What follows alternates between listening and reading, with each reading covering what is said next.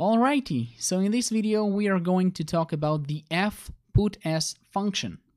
And this function works similarly to the puts function. And just to remind you that in the strings section, usually we talk about the puts function that works like this. Okay, so let's get it right here. Let's say puts, and basically get some string and put it to the screen. In this case, let's go like, I don't know, hey man, and put another string like this is Vlad from AlphaTech. I don't know, something like this. Okay, guys. So now let's see what will happen if we run these two lines of code. So let's basically comment these lines out that they will not interfere with our code. Let's build and run it and see what will happen. So, hey man, this is Vlad from AlphaTech. So we got these two strings and we put them to our console application. Okay? So the puts function was used to write strings to the screen. And similarly, the fputs function that we are talking about right now will do pretty much the same. Instead of writing the strings to the console application, to the screen, it will write them to some file.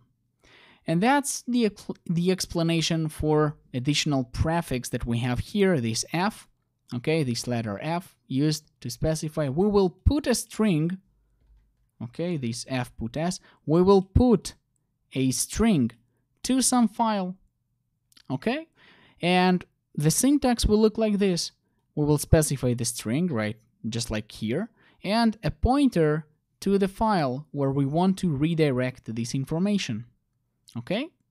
So once again, we provide a string as the first argument to the function, simply specifying what string we want to write to the file, and as the second argument, we specify the pointer to the relevant file after it has been opened, right, like previously.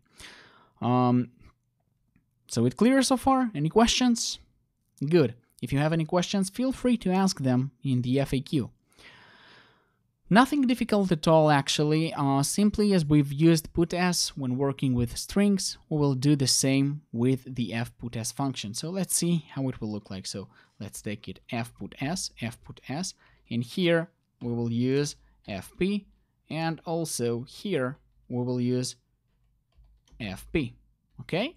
So let's basically just copy it to the relevant place, and this part will be on comment.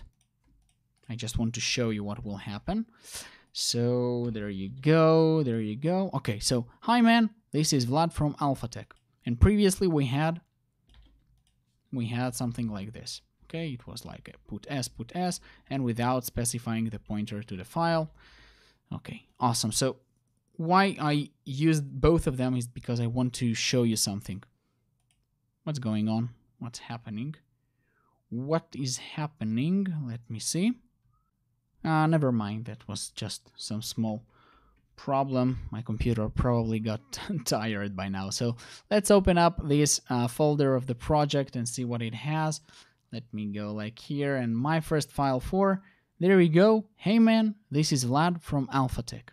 And the question is, why aren't they similar? So, hey man, this is Vlad from AlphaTech in a new line, and here everything is basically seems like just in one line. Okay, so why is that?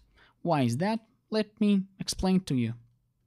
So, simply saying, the fputs function does not add a \n by default. Okay, it doesn't add a \n by default at the end of the string, as opposed to how it's being done using the puts function.